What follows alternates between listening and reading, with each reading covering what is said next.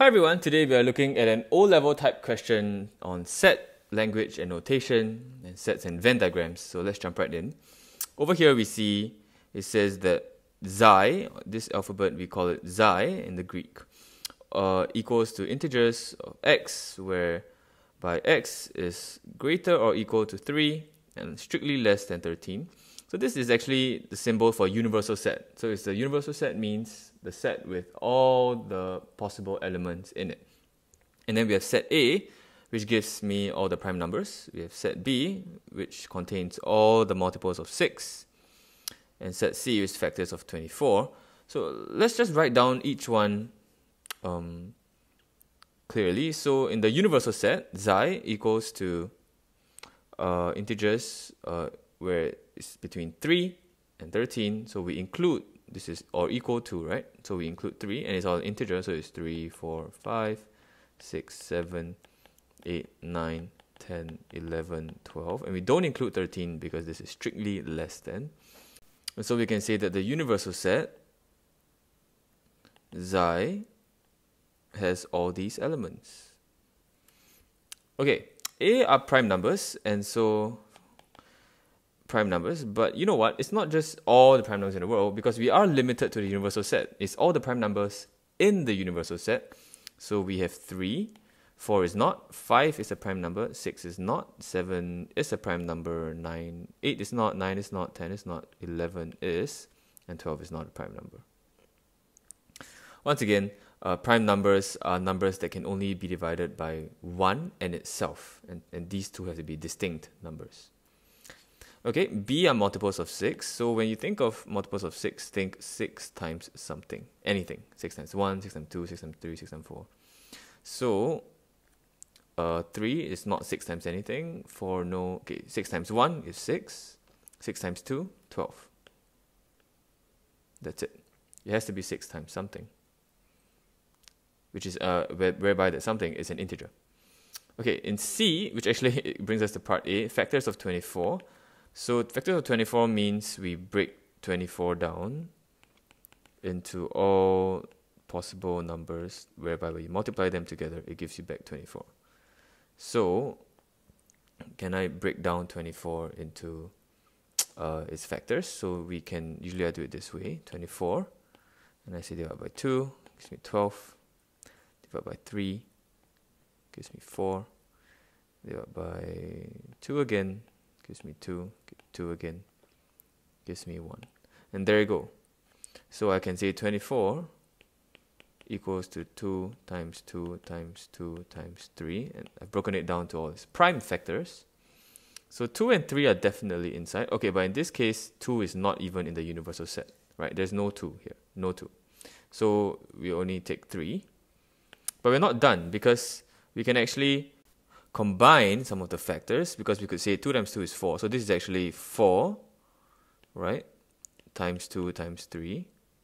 And so 4 is also a factor, and so we can say 4 is here. And we can also say maybe 2 times 2 times 2, which is 4 times 2. This 2 multiplied together is 8 times 3. So 8 is also a factor. And on the other hand, I could also write this as 2 times 2 times, and 2 times 3 gives me 6. So 6 also is a factor, right? 6 also is a factor.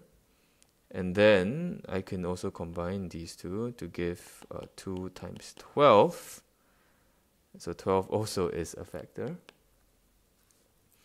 And there you go. So I like to write them in a proper order. So 8 and 6, I'm just going to reorder them.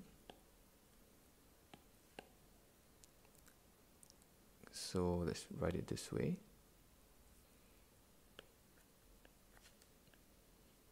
And there you go. These are actually all the elements of C. So I'm just going to zoom out for you to take a look. I'm going to write C.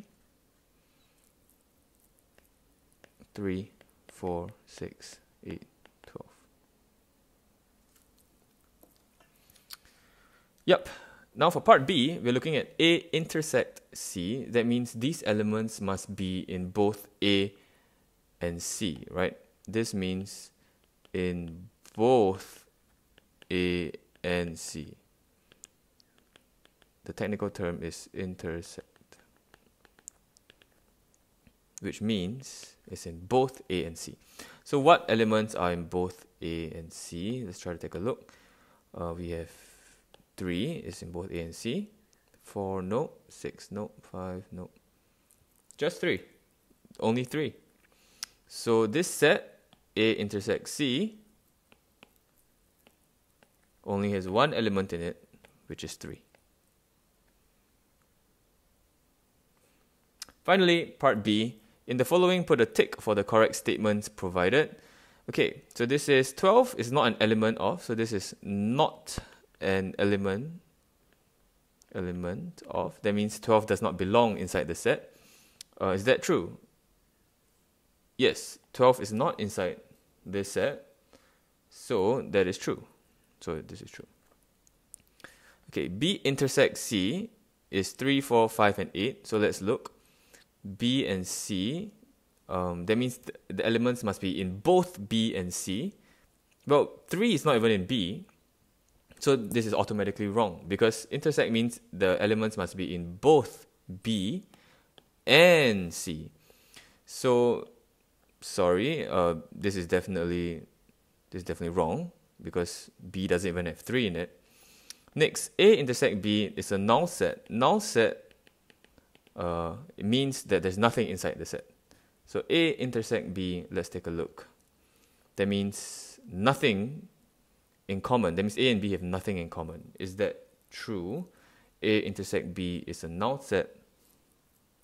And yes, that actually seems true. But the problem is when we look at this itself is a null set. So to put this set within a set, it doesn't make sense. It actually doesn't make sense. Yeah? Because you should say a null set looks like this. It is a set itself, but with nothing inside. So you don't put a set within a set in this case. So we don't take it. Okay, next thing, A union B is all these. So A union B means you take everything from A and everything from B. You want both, right? Everything in A and everything in B. Is that true? So let's look. A union B. We want 3, 4, 5, 6, 7, 8, 11, 12. And so do we get that? 3, 4, 5. Yes, that looks right. Everything in A and everything in B. And of course, you don't have to overlap. So you don't have to write 3 twice, right? You just write 3 once because the element is there. It is there. Okay, last statement. This means number of elements.